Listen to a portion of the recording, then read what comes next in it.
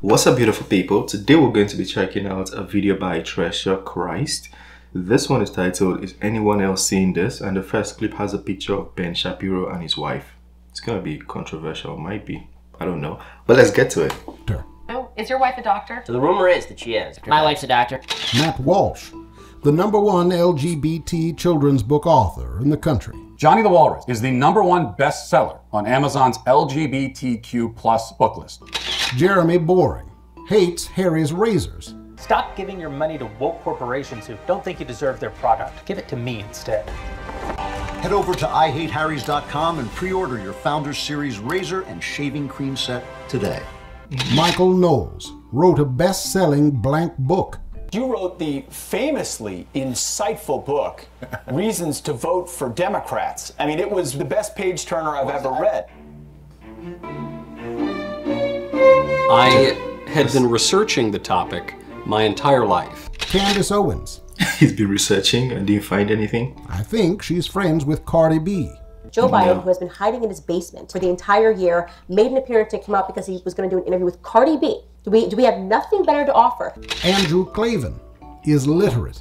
Andrew is the author of many novels, including True Crime, which was made into a movie starring Clint Eastwood.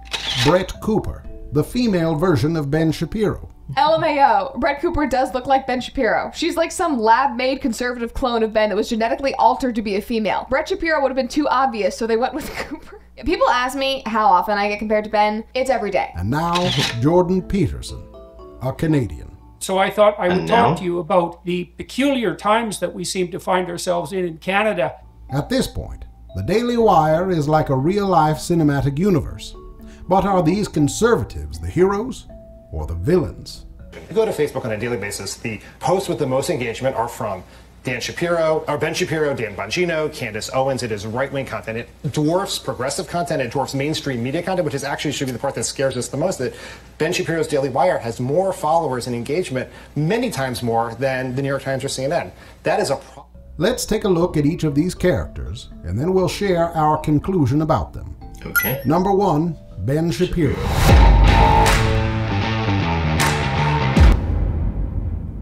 If you don't know who Ben Shapiro is, you probably live under a rock because, according to the Babylon Bee, Shapiro is an amateur podcaster, insurance salesman, Let's talk about life insurance. So, it's pretty obvious at this point everybody needs life insurance. and husband of a doctor. Shapiro is also a devout Orthodox Jew. The reason I wear a yarmulke is for two reasons. One, there's a religious reason. Going all the way back to the Talmud, Jews have worn yarmulkes, they've covered their heads out of submission to God, and as a reminder that God is above us at all times. And the second reason is because, no, I'm not going anywhere, and anybody who has a problem with it can write off. So of course, this means Shapiro is certainly not a Christian. But at the same time, a lot of Christians seem to really like Shapiro. We are so very excited about this gift that we have for this first episode. We're going to have one of our favorite people on. You know him, he really doesn't need much of an introduction for our audience. His name is Ben Shapiro. What's going on here?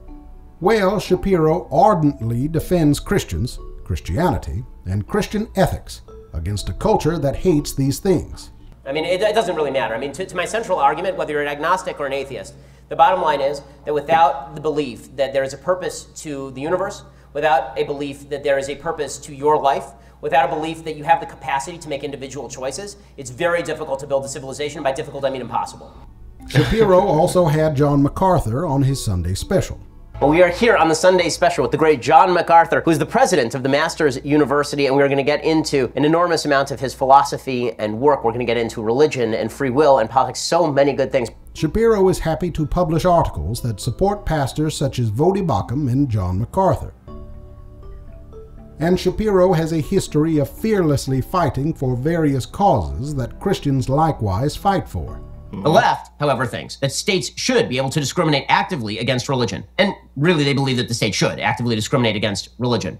Today on The Ben Shapiro Show, we broadcast live from the March for Life and debunk the most common pro-choice arguments one by one. Today, the Biden administration finally put out their long-awaited OSHA rule from the Occupational Safety and Health Administration. They are promulgating a rule via an administrative agency that forces every company with over 100 employees to force their employees to either vaccinate or test or be fired. And we've already spent tens of thousands of dollars on our lawyers. We filed a lawsuit as of... But they said you cannot force people, or we did not force people. ...this morning. We are taking them to court. We'll fight this all the way to the Supreme Court if need be.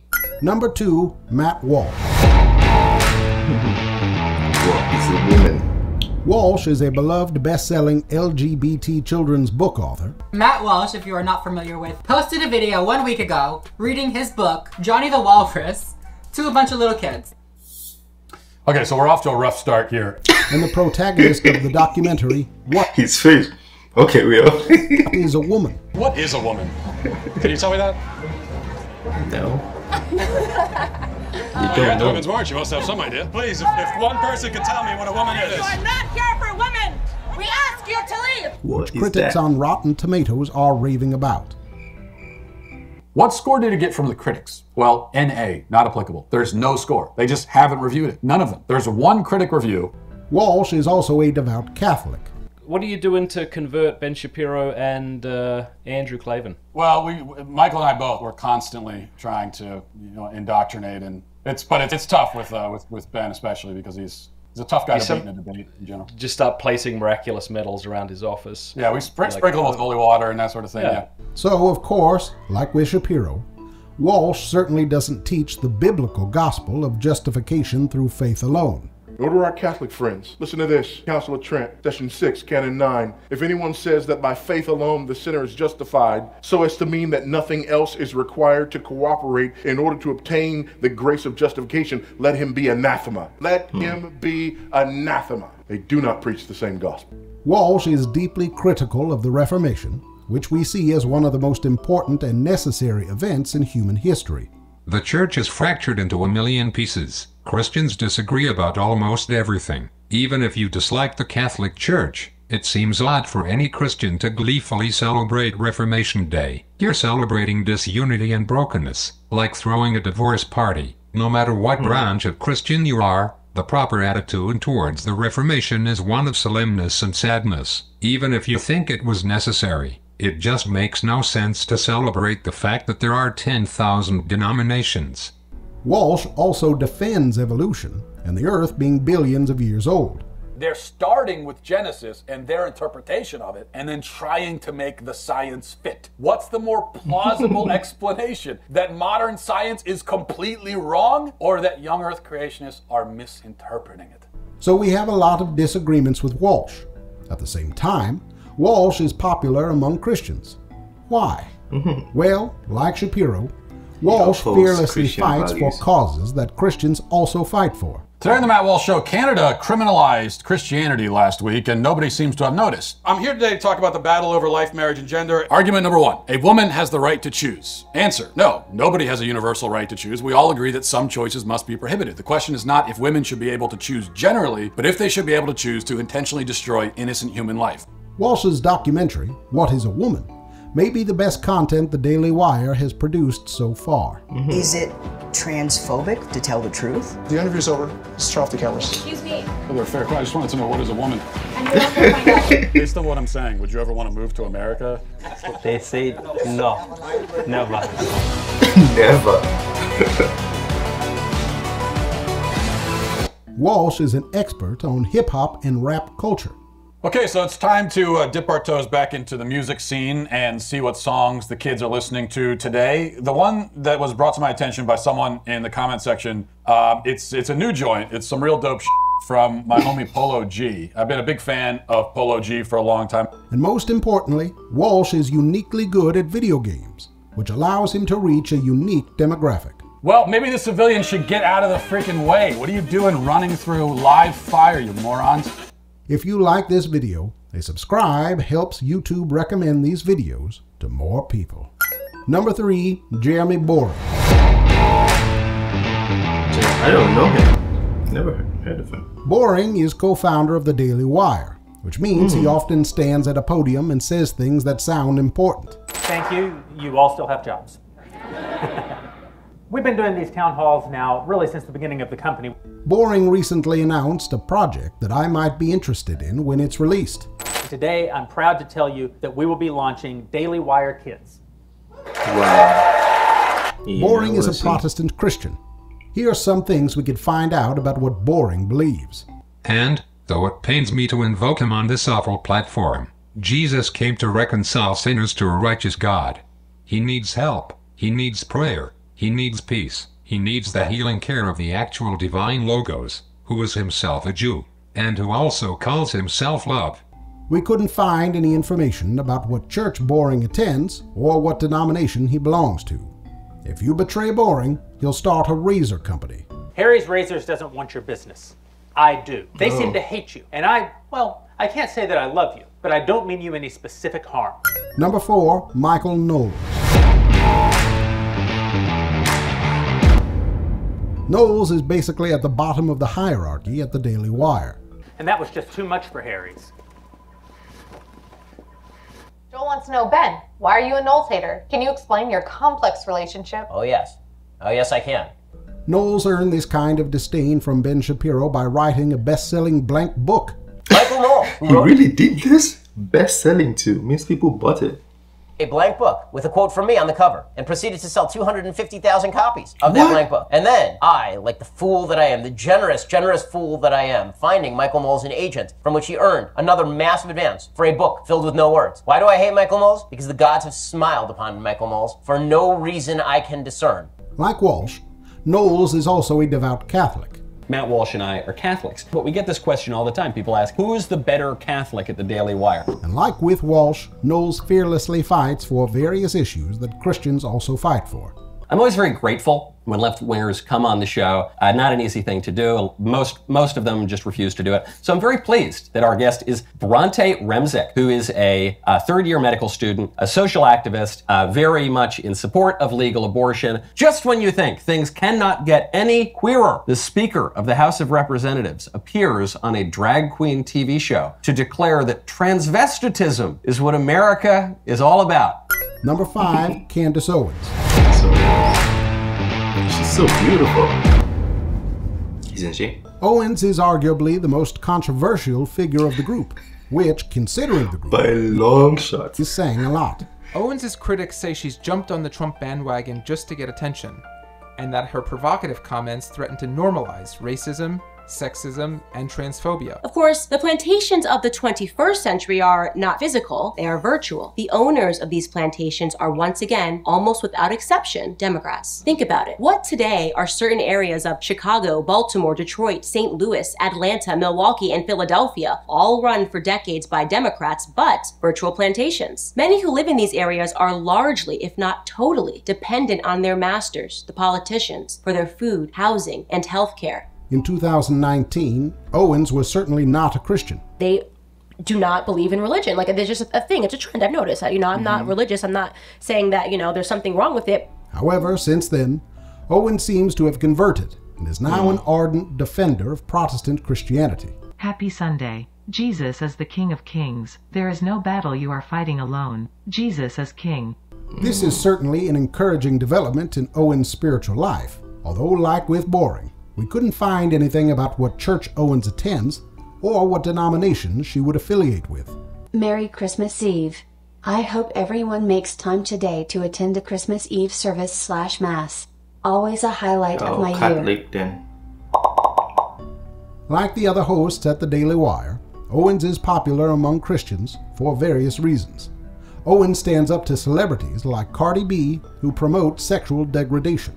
So you don't watch the Grammys and see two women half naked grinding their vaginas on each other. That's not what you see for the Grammys, right? She does this because she wants to get clicks, because she wants people to comment. And Owens fights for various causes that Christians also fight for. When women are out on the front lines demanding a right to end the life of children that they perceive to be inconvenient, we have to accept that we have been brainwashed into a cult. It became super surreal to hear them saying, it's not a life, it's not a life. And at that moment, I think what it really demonstrated was that in America, we're not debating abortion. We've never been debating abortion. We're talking about child sacrifice. The patriarchy didn't decide. Men didn't get together in a board meeting and say, okay, let's make the women have the children, right? God designed that. And when you have a child, let me tell you, of all the things that I do, all of the important people that I meet, your biggest accomplishment is when your child smiles back at you.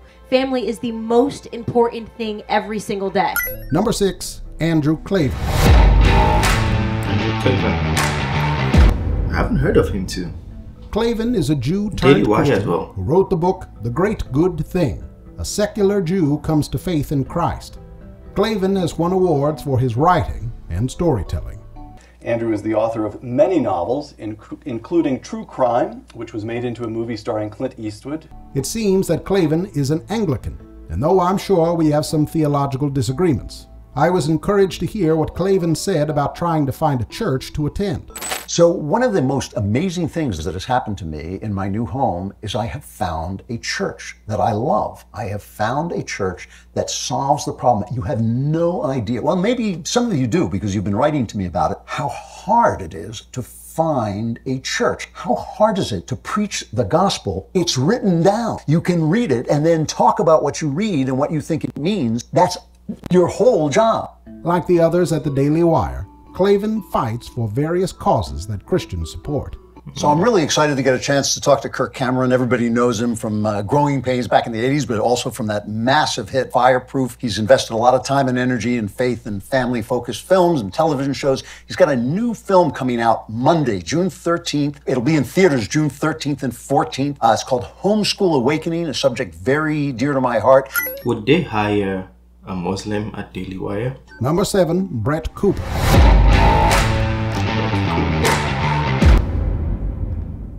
Many consider Cooper to be the female version of Ben Shapiro. Every time! People ask me how often I get compared to Ben. It's every day. Tweets, DMs, all of it. It does not annoy me. Cooper is unique in that her primary focus is YouTube. Her channel is called The Comment Section with Brett Cooper, and it's kind of insane how quickly it's growing. What's Cooper's secret? Well, she covers everything viral. She has a unique and engaging personality, and the Daily Wire promotes her channel. All the ingredients for YouTube success right there. As someone who creates content for YouTube myself, I find Cooper's content particularly interesting. I couldn't find anything about Cooper's religious beliefs, so I highly doubt she is a Christian. However, she seems to generally fight for similar conservative values as the other Daily Wire hosts. I personally believe that Hollywood and entertainment, film, and TV really dictates a lot of our cultural attitudes because we spend hours and hours on end, especially young people, taking in that content. And whether we, are conscious of it or not, we are taking in their messages, absorbing their themes, learning subconsciously from the things that these TV shows and films are promoting. It is scary that there are people out there that think like that. Kid-friendly is not amplifying youth voices. It is making sure that an event is suitable and appropriate for children. Kids. You are an elementary school teacher. Your job is not to confuse children. It is to guide them on their learning adventure, which should not be about your gender identity crisis. Number 8, Jordan this Peterson. is my guy. This is my favorite. Jordan Peterson, the best for the last year. It was recently announced that Peterson would be joining the new Daily Wire Plus. I mean, sure, Daily Wire Plus is going to have the Daily Wire, and sure, we're going to expand our relationship with PragerU, and sure, we're going to make more movies, and sure, we're going to make kids content. But I got one more plus. Here it is.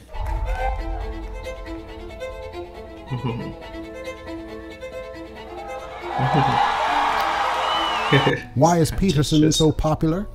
I was first introduced to Peterson when I watched this interview with a hostile host that went viral. But you're exercising your freedom of speech to certainly risk offending me, and that's fine. I think more power to you as far as I'm concerned. So you haven't sat there and I'm just trying to work that out. I mean, Gotcha. Ha, gotcha. I was impressed by how calmly and effectively Peterson responded to the hostile questions he received. Peterson is primarily known for teaching men how to be men. This series is focused in on how men can be men. Why do you think there is such a crisis of masculinity in the first place, and why are there so many people out there who are angry at you for even talking to men? And like the other Daily Wire hosts, Peterson is fearless in standing up to cancel culture.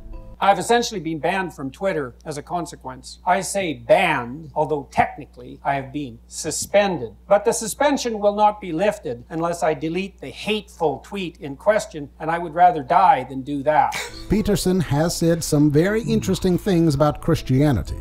You can debate about whether or not he actually lived and whether there's credible objective evidence for that, but it doesn't matter in some sense because this, well, it does, but there's a sense in which it doesn't matter because there's still a historical story. And so what you have in the figure of Christ is an actual person who actually lived plus a myth. And in some sense, Christ is the union of those two things. The problem is I probably believe that, but I don't know. I'm amazed at my own belief and I don't understand it. Quick question, are you a Christian? I suppose the most straightforward answer to that is yes, although I think it's let's leave it at yes. Well, I'm a bit dissatisfied with that because there are so many kinds of Christians, and I would never imagine that you were a very literal-minded Christian. Well, there are truths other than the literal that perhaps are more truthful than even literal truths. The Bible is true in a very strange way. It's true in that it provides the basis for truth itself. Without it, there couldn't even be the possibility of truth. But is Jordan Peterson really a Christian? Well, based on the things he has said, the answer is pretty clearly no. Peterson seems to believe a version of Christianity that is not historical, orthodox, biblical Christianity. Here's my humble opinion as to the spiritual state of Jordan Peterson. I believe that he's sitting under the terrifying weight of God's law and consequently feeling the burden of his own sins. Anyone who gives themselves to secular psychology will end up confused when it comes to the simplicity of the gospel. Whatever you think about Jordan Peterson, you can't deny that he says some very interesting, thought-provoking things. We have this sense in the world that human beings live in antagonism to nature and that we're actually a malevolent force, and that our social structures, which are clearly capable of the commission of atrocity, are fundamentally oppressive, patriarchal in their nature. And so then if you're a male in a society with that ethos, the motive force that drives you into the world to live is associated with rapaciousness and despoilation on the natural front, and then oppression and atrocity on the social front. It's like, well then, if you're the least bit conscientious, because this sort of accusation hurts conscientious young men the most, then the best you can do is, well, let's say castrate yourself. So how should Christians respond to the incredible growth and popularity of the Daily Wire? Well, I see the Daily Wire as a source of God's common grace towards our culture and society.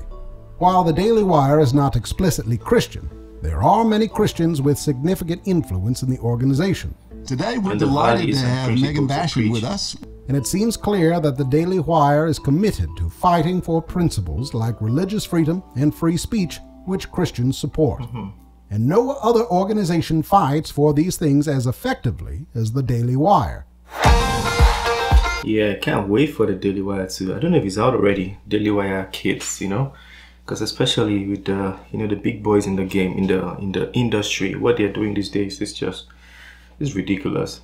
Yeah, that was a good video. My favorite for sure is Jordan Peterson and Candace Owens. And as far as Jordan Peterson not being a Christian, I feel like always trying to resolve something when you're too smart, you're left with a situation where everything you're trying to resolve, it's kind of like economics professors are never the richest people in the world, because they can see like a million ways why certain things don't add up, like making money on YouTube or Shopify. Like, it's almost like all wrong, but then it actually does work.